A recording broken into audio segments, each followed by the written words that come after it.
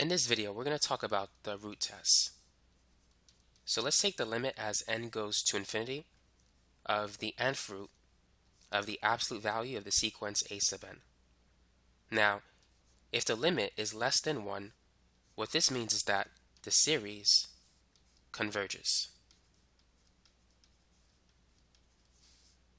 If the limit is greater than 1, or if it goes to, let's say, infinity, then the series diverges. Finally, if the limit is equal to 1, then the results are inconclusive. And so that's what you need to know for the root test. So let's work on some examples. Let's start with this one. So let's say we have the series from 1 to infinity of 1 divided by 4 raised to the n. So go ahead and use the root test to determine if the series will converge or if it will diverge. So let's take the limit as n goes to infinity of the nth root of the absolute value of a sub n. So a sub n is what we see here. It's 1 over 4 to the n. And so we're going to be taking the limit of the nth root, or you could say basically a sub n raised to the 1 over n. That's the same as writing the nth root of a sub n. Now, 1 raised to anything is just going to be 1. But 4 to the n raised to the 1 over n, whenever you raise one exponent by another, you need to multiply the two exponents. So n times 1 over n is just 1. So this is going to be 1/4. Now 1/4 is less than 1. So therefore, we can say that this series converges by the root test. Now let's move on to our second example. And so let's say we have 3 plus 5n divided by 2 plus 3n. And we're going to say all of this is raised to the nth power. Go ahead and use the root test. Determine if the series is going to converge, diverge, or if it's inconclusive. So let's take the limit as n goes to infinity of the absolute value of a sub n, but we're going to raise it to the 1 over n.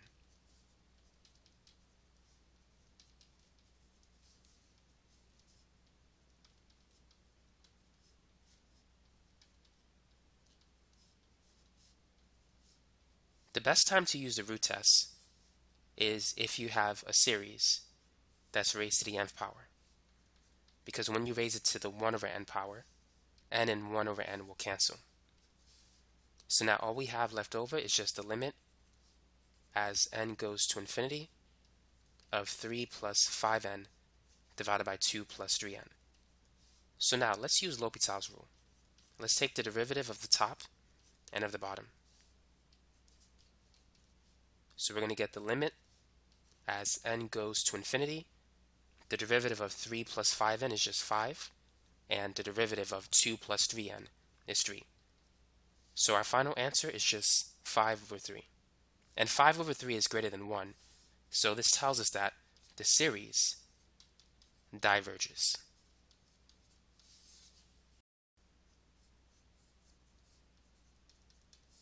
Now let's try this one. So let's say we have 1 over n squared plus 1 over n raised to the n. So go ahead and apply the root test to this particular series. So let's take the limit as n goes to infinity, and let's raise this to the 1 over n power. So just like the other two examples, those two will cancel. And so we're going to get the limit as n goes to infinity of 1 over n squared plus 1 over n. And we can see that when n becomes very large, 1 over n squared goes to 0, and 1 over n also goes to 0.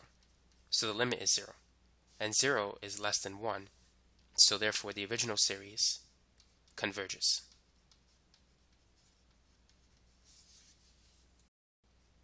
Now let's move on to our fourth example problem.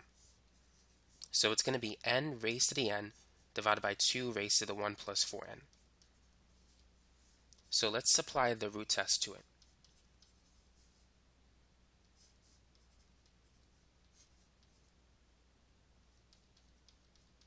So let's raise it to the 1 over n power.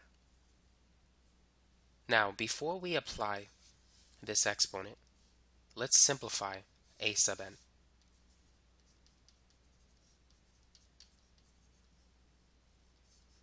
So 2 raised to the 1 plus 4n, that's 2 to the 1 times 2 to the 4n.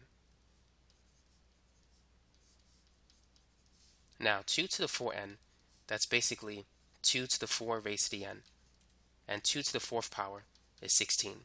So now what we have is 16 raised to the n.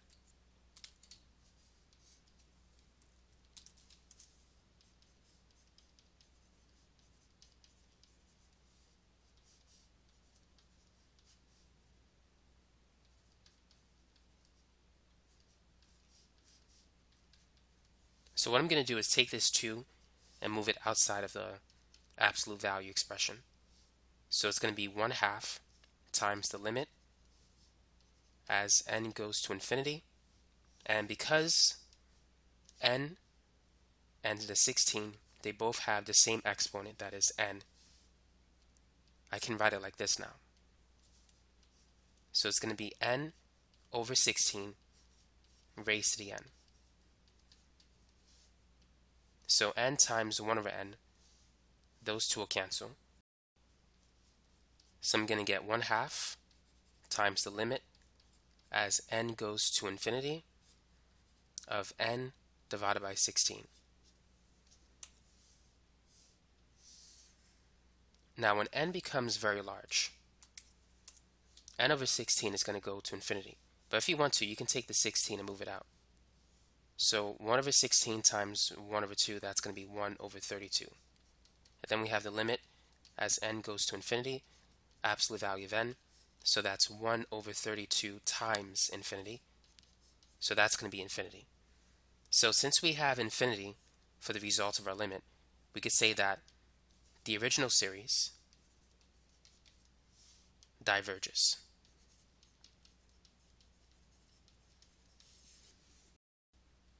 Now let's move on to the next problem.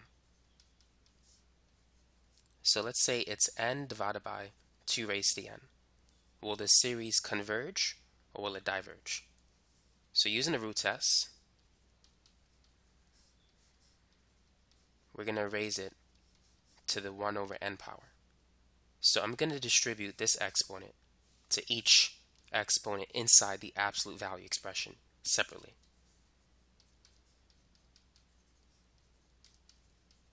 So I'm going to have 1 times 1 over n, which is going to be n raised to the 1 over n, and then 2 to the n raised to the 1 over n. We need to multiply these two. N times 1 over n is just 1. So I can take the 2 and move it to the front. So I now have 1/2 the limit as n goes to infinity, n raised to the 1 over n. So how can I evaluate this limit? What's infinity raised to the 1 over infinity, which becomes like infinity raised to the 0 power? Is that 1? Is that infinity? Or is that a number? Well, let's find out. So I'm going to say that y is equal to this expression. So our goal is to calculate the value of y. Now n raised to the 1 over n, that's going to be positive, so I'm not going to worry about the absolute value expression. What we need to do at this point is take the natural log of both sides. This allows us to take the exponent and move it to the front.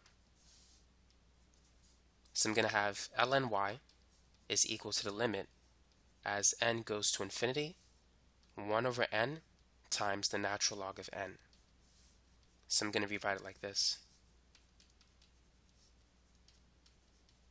So this is the natural log of n divided by n. Now we can use L'Hopital's rule.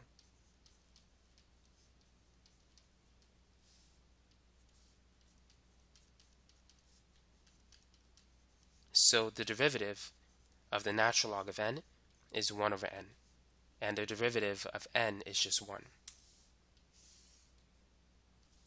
So now we're left with this expression. ln y is equal to the limit as n goes to infinity of 1 over n. So 1 over n is going to approach 0. So ln y is equal to 0. And we have the base e. So e raised to the 0 is equal to y. Anything raised to the 0 power is 1, so we can say that y is 1. So going back to our expression, 1/2 times the limit as n approaches infinity for n to the 1 over n. So this part we set equal to y, and y is equal to 1. So now let's replace that expression with 1. So this is going to be 1/2 times 1, which is just 1/2, and that's less than 1. So therefore the original series is convergent based on the root test. Let's work on one more example.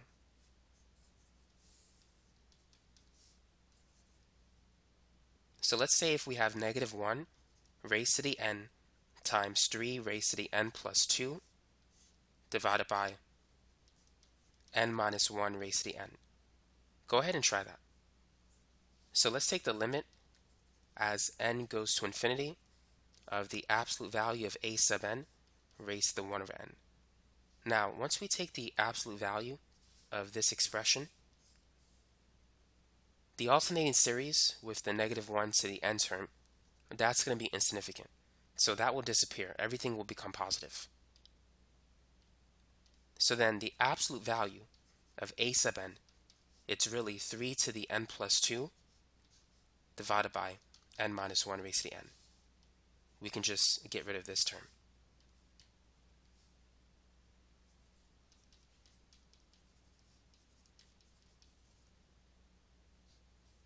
So 3 to the n plus 2, let's write that as 3 to the n times 3 squared.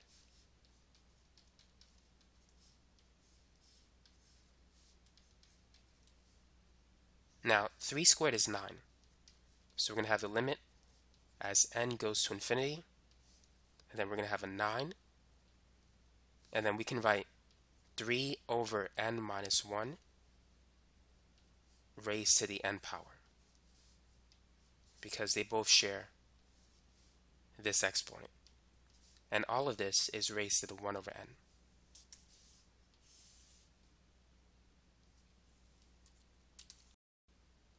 Now let's distribute this exponent to the 9 and to the exponent on the bracket inside. So we're going to have the limit as n goes to infinity, and then this is going to be 9 raised to the 1 over n, and then these will cancel. And so we're just going to have times 3 divided by n minus 1. So now let's separate the limit into two separate limits. So this is going to be equal to the limit as n goes to infinity, 9 raised to the 1 over n, times the limit as n goes to infinity of 3 divided by n minus 1. So 9 raised to the 1 over n, we know that when n gets very large, 1 over n goes to 0. So this is going to be 9 to the 0. And then 3 over n minus 1. So 3 over infinity, that's basically 0. So 9 to the 0 power is 1. 1 times 0 is 0. So 0 is less than 1. Therefore, the original series converges. And that's the answer.